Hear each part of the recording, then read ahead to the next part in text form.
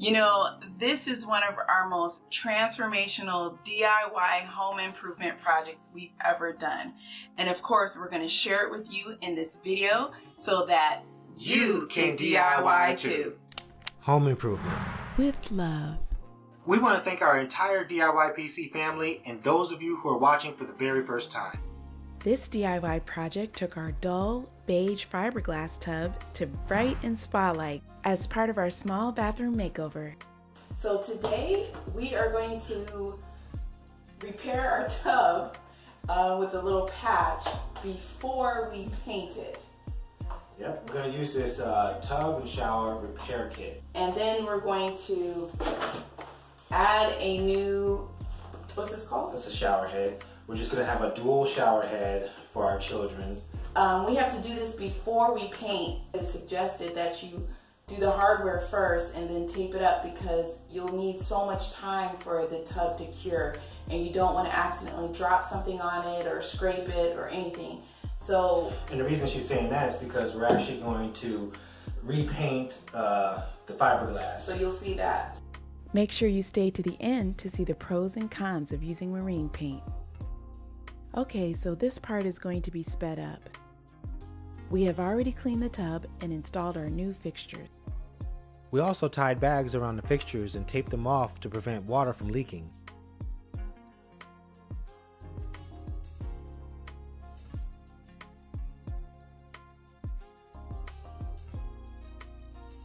This was our first time using this repair kit, and it was pretty easy to use.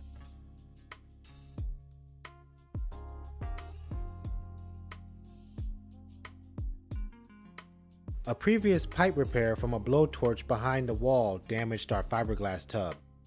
We found that out when a master plumber came to repair our pipes during our bathroom renovation.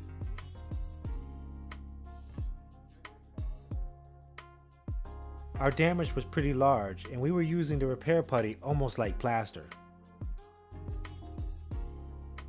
Sanding by hand was not working, so we used our electric mouse sander to very carefully smooth out the cured putty.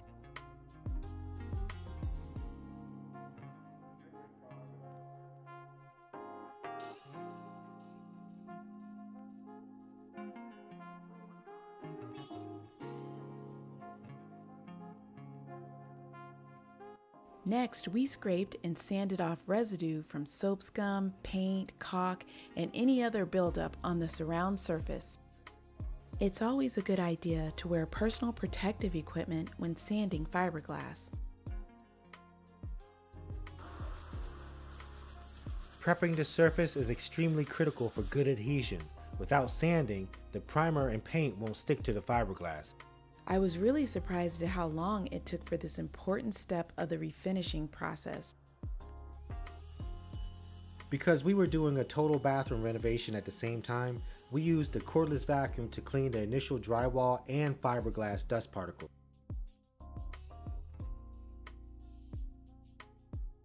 It was almost like you were detailing a car. You can find links for this DIY in the description below.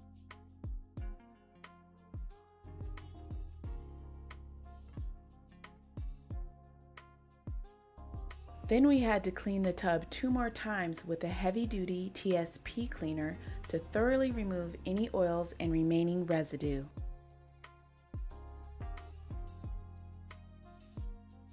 Cleaning the entire tub and shower surround gave us a sense of its design features and how much area we would need to prime.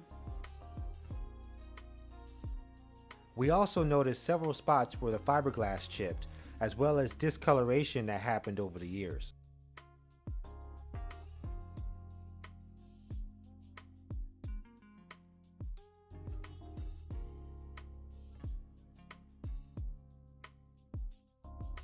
Our tub was definitely overdue for a makeover. Yes, we wanted it to look like the new shiny fiberglass tub that inspired us at our local home improvement store.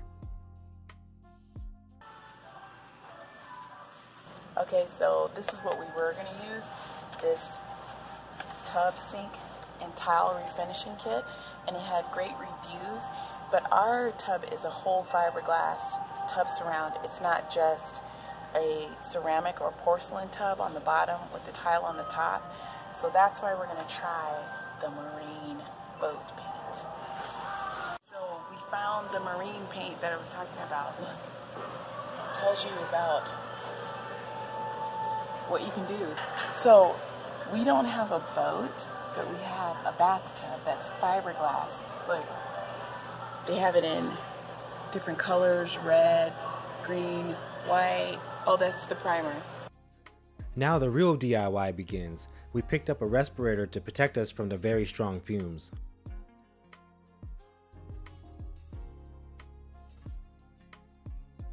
One thing we noticed was that the primer was very thick and hard to stir.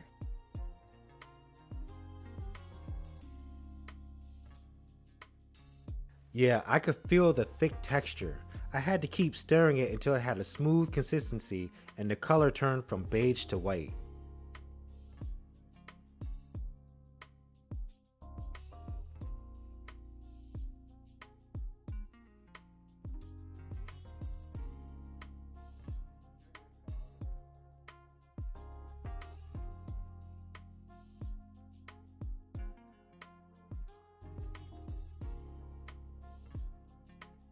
I wanted to practice using the foam roller with this product, so I tested out a small section in the corner to see how the primer would adhere to the fiberglass.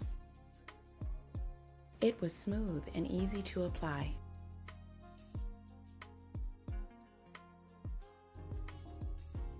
Once we got the hang of it, we started from the top right of the shower and worked towards our left.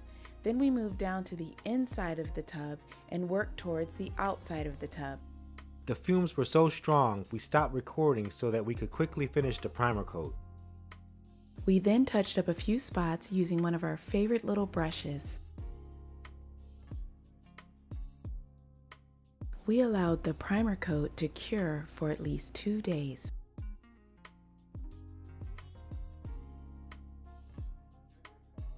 Now it was time for the top coat. One thing we liked about these two products was that we only needed to give it a good stir. There was no mixing with an activator or anything like that, so we could easily seal up the can and save it for later. The first thing we noticed was the lighter consistency of this top coat paint.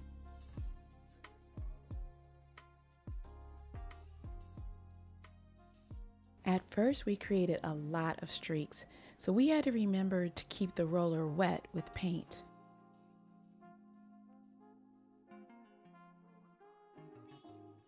Tiny bubbles were created when we applied it with the foam roller. But the bubbles disappeared as it dried, and we could see how the paint and primer were reacting together.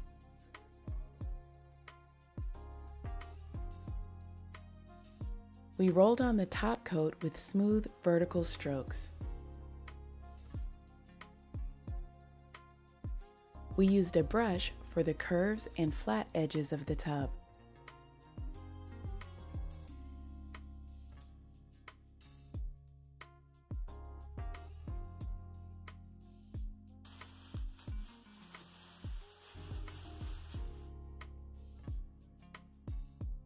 After we let the top coat cure for at least 5 days, we were excited to see its shiny and reflective finish on our fiberglass tub.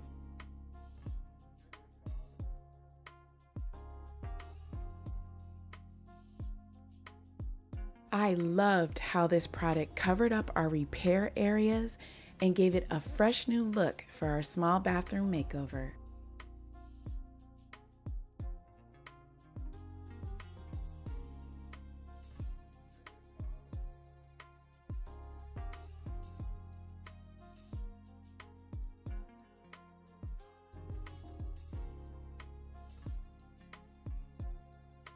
We double checked that the top coat was completely cured before adding the waterproof molding.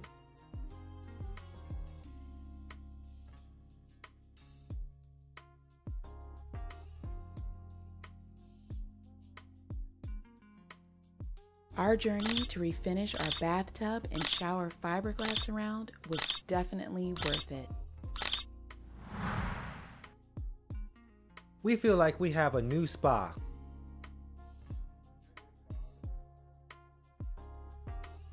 This DIY made our bathtub better than before.